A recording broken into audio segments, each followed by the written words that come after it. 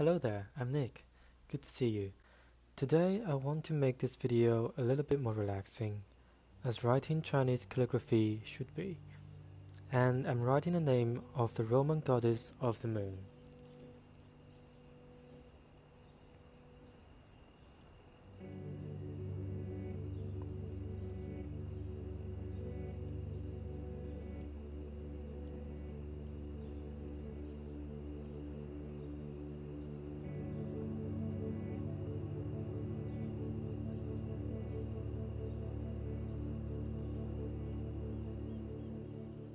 For some reason, the Chinese translation of Diana, Diana, reminds me of a field full of lavender, to a point where I can almost smell the scent right now.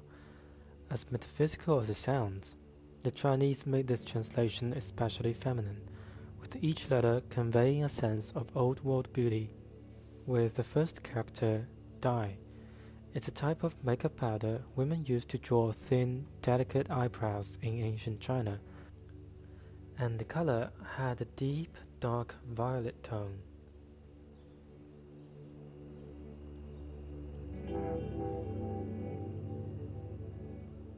And the second character, An, has various meanings, all of which, however, centers around a sense of assurance and peacefulness.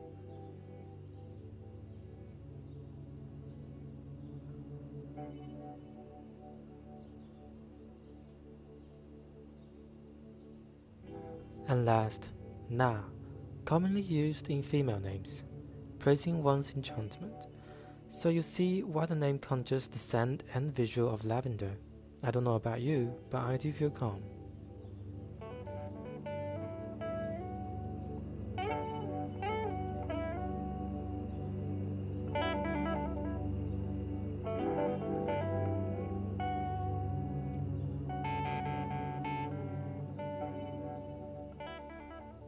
And next, I'll write letters of Diana individually, and I'll show you how in both cursive and print style.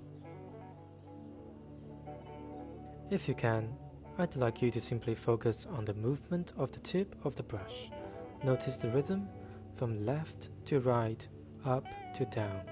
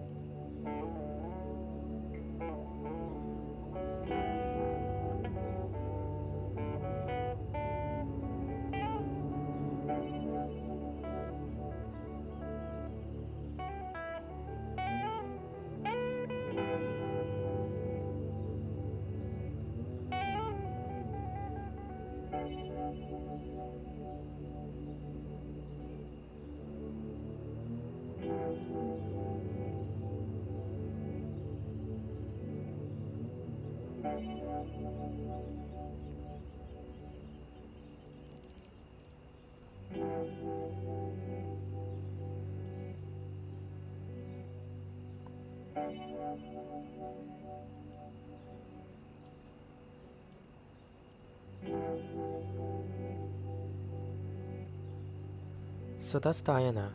I hope she soothed you as much as she did to me, through the paper and ink, and may it lingers till next time.